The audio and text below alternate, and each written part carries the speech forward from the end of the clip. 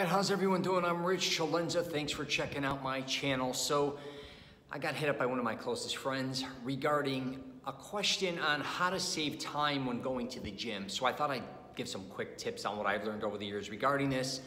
And the one thing I think about more than anything when trying to save time in the gym is going at it alone. Now, if you have a workout partner, that's wonderful. If you love working out with people and that's what, gives you the energy and the push to keep working out, stick with it. But I'm just here to tell you, if you're looking to save time, definitely go at it solo. One of the things that I've learned over the years, having workout partners and not having them, is when you do have a workout partner, or partners for that matter, a lot of times you end up spending a lot of time either bullshitting, waiting for one another, even during the workout, kind of getting caught up and having discussions, and it's just a lot longer. It may be funner, but I'm just telling you, if you go at something alone, it's very specific. You could set the exact time you want to go, when you want to leave, the exact type of workout you want to do. Big difference, I'm just telling you right now, if you go alone compared to a partner, if you're looking to save time. Another thing I would advise is doing some things maybe at home before you go to the gym, if you have the time. Because I think there's some things you can do, like for instance, stretch. You can warm up. You can say you want to do abs, for instance, at the gym. Maybe you could do some at home, a few of those to save time when you get there. Even walking, just getting some blood flow. Maybe if you have a cycle at home or something, kind of just preparing for the gym and knocking out those extra 5-10 minutes so when you get there, you're not so rushed. Also, I think a lot of times with people where they get kind of screwed up with not having enough time, it's how long does it take for you to get to wherever you're working out? If it's a gym, a yoga class, Pilates, CrossFit, whatever the case may be, does it take you 15, 20 minutes to get there? Okay, can you find something closer, 5 or 10 minutes? Because if it takes you 20 minutes to get there, say, and 20 minutes to get back or whatever to your next destination, then you gotta understand if it's only 5 or 10 minutes, you're gonna be saving those 10 or 20 minutes, and that means a lot of times when going to work out. I also see a lot of people trying to cram too much in their workout. So let's say, for instance, you do a 3-day workout. Monday, Wednesday, Friday, you do weights, for instance, and you do cardio. Maybe add another day. Maybe just do weights one day, cardio the next, take a day off. Maybe do the same thing the following couple days, but break up your workouts. You may just have to add another day, which then you can shorten your other workouts.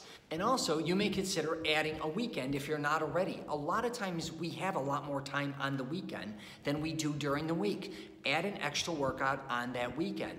Or in my case, I like to actually go on 2 days on the weekend because for the most part, when I go to the gym, this is how I save time as well. When I get there, there's not that many people. I can get on whenever I want and I can kind of fly through everything, where sometimes when you go to a gym, there's too many people and you're kind of waiting for certain things, or you can't get on certain things. That can be time consuming as well. And here's something that I've been doing throughout my life. I have a workout bag that I obviously carry with me to go to the gym, but I also have a backup bag a lot of times because sometimes I may be in a position where I didn't even plan on working that day, but all of a sudden I found that I had time and I can get a quick workout in. I would throw that in there.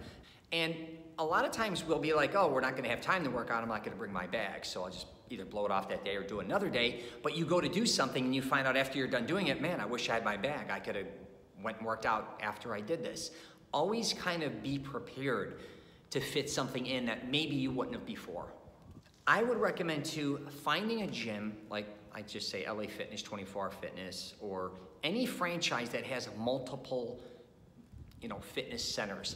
Because I think what happens with a lot of us is we end up going to different places to meet different people and do different things. And us always having to go to one specific spot isn't gonna always happen. So if you have a meeting across town and or it runs late or whatever the case may be, instead of having to go all the way back maybe to your gym, you may be somewhere where you're like, hey, I got a break for an hour and a half. Let me just run into this gym right here because I'm already a member. That, I think, really saves a lot of time because if you are revolving everything around one specific place, it gets hard. And I just personally, when I go do whatever I do throughout the week or the day, I know, for instance, an LA Fitness is gonna be everywhere I want. So if I don't go to a gym right from my house, I know, hey, later after lunch, I could fit in a quick workout. After dinner, I could fit one over here. If I'm gonna end up over here by my daughters, I could do that. If I ended up in this area, I can go there. I have access to go wherever I want, whenever I want.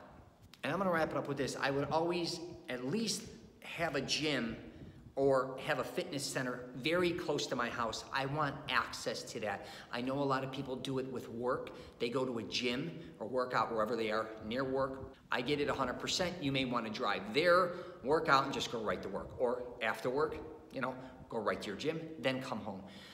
The only thing with that a lot of times is if you end up missing workouts or, you know, say a weekend again, a lot of people don't like to drive all the way back to maybe where they work. It's too far. You having access to your house, you know, if a gym's open from 6 in the morning till 10 or midnight or whatever the case may be, you can kind of go whenever you want. A lot of times, let's face it, if you leave work and come all the way home, you're not going to drive all the way back to where you probably worked to work out again. Also, you may quit that job. You may leave that job. Who knows? COVID, you have to stay home.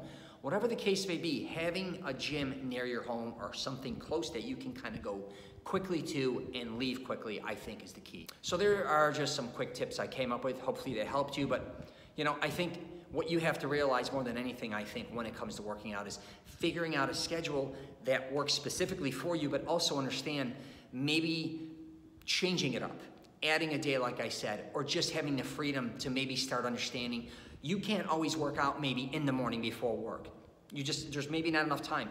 After work, you may be, you know, you have to get home with your kids or whatever. You may have to learn how to work out later at night, for instance. These are things that are gonna help you because I realized working out later at night or after work for the most part, I had so much more freedom. When I worked out during the days, it killed me because I felt very restricted. So I'll leave it at that. If you get a chance, check out my podcast, The Rich CELENZA Show. What else do I got? I'm on LinkedIn, Twitter, Facebook, and Instagram. If you get a chance, please subscribe. I'm trying to get as many members as I can because I'm trying to hit a certain quota, I guess you could say. But hey, take care. You got any comments or questions, let me know.